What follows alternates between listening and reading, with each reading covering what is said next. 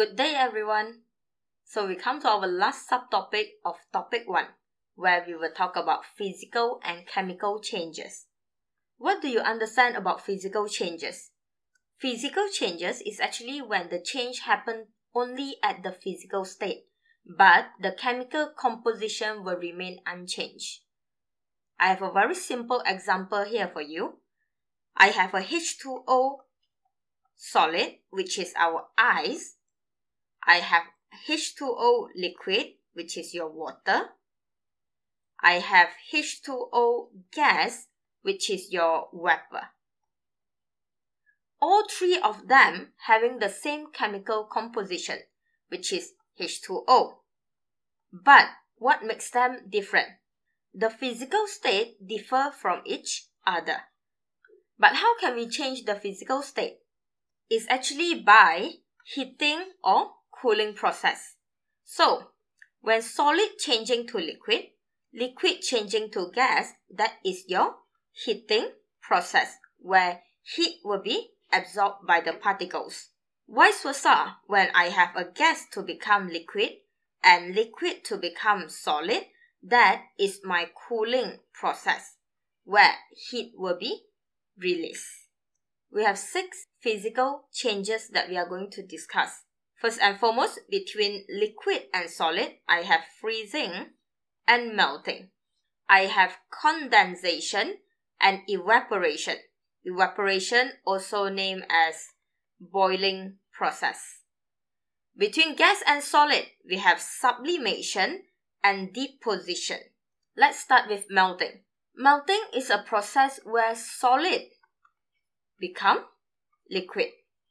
So, it's a heating or cooling process.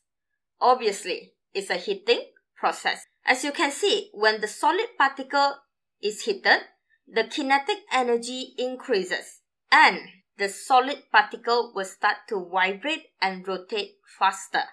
When the temperature keeps rising, the particle will absorb more energy and will vibrate and rotate even faster.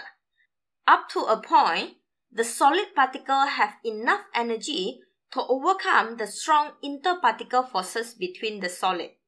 Then, the solid particle will move further away from each other, and at this point, solid become liquid. Boiling. Boiling happens when I have liquid changes to gas. So, again, it's a heating process. When the liquid is heated, the kinetic energy of the liquid particle increases as well. Therefore, the liquid particle will move faster until the liquid particle have enough energy to overcome the attractive forces that holding them together. When they can overcome the attractive forces, the particle will be able to move freely and far apart, and at that point, gas will be formed. And this is what happens when you boil water at home. But I have a question here for you. How about evaporation? What makes evaporation different from boiling?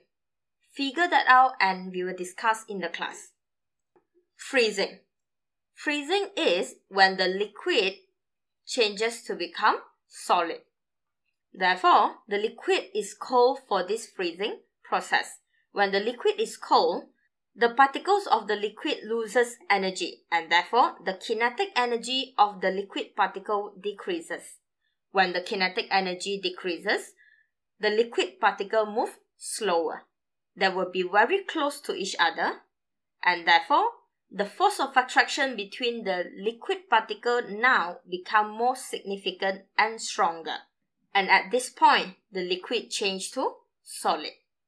Condensation. Condensation happens when gas changes into liquid. For condensation to happen, gas is cold. When the gas is cold, the gas particle will lose energy and they will move slower. When they move slower, the distance between the gas particles will become closer to each other. The interparticle forces become stronger and become more significant. Up to a point when the particles is close enough, liquid will be formed. Sublimation. Sublimation happens when the solid changes directly into the gas without going through the liquid state. But how can the solid change directly to gas? It can happen when the solid is heated drastically.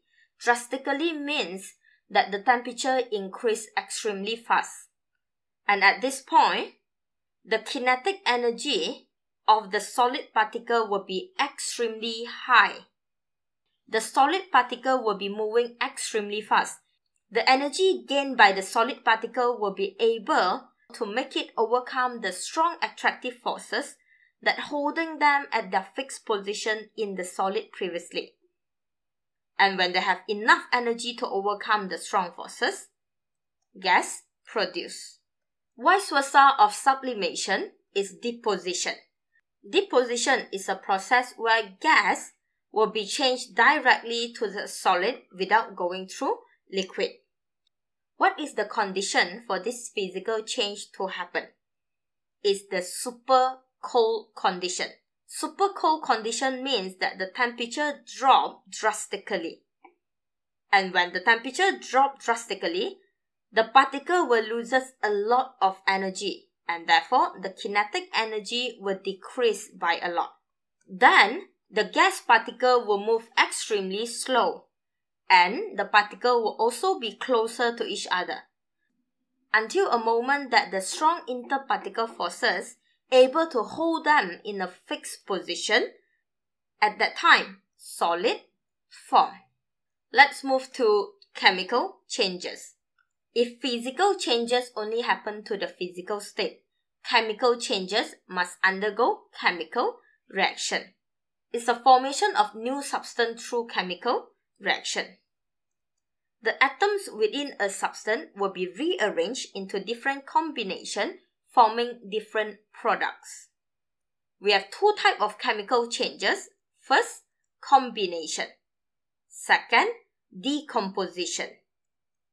Combination comes from the word combine. You can combine two or more substances through chemical reaction to form one or more different substance. For example, I have A plus B, so you can produce AB. But how about if I have X plus Y plus Z? I can produce XY, I can produce YZ.